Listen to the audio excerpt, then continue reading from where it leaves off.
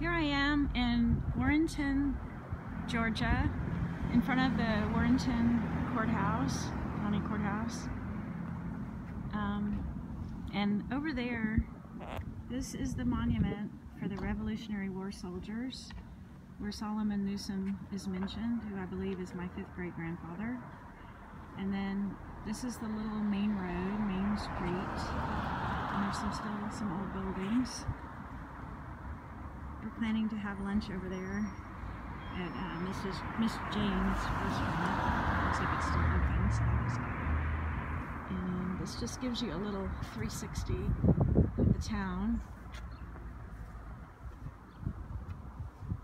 And I believe that Solomon Newsom, since he was a Revolutionary War captain, he did get quite a bit of land. I've seen some records where he owned up to 4,000 acres in the tax records, which was just east and around the town, so very close.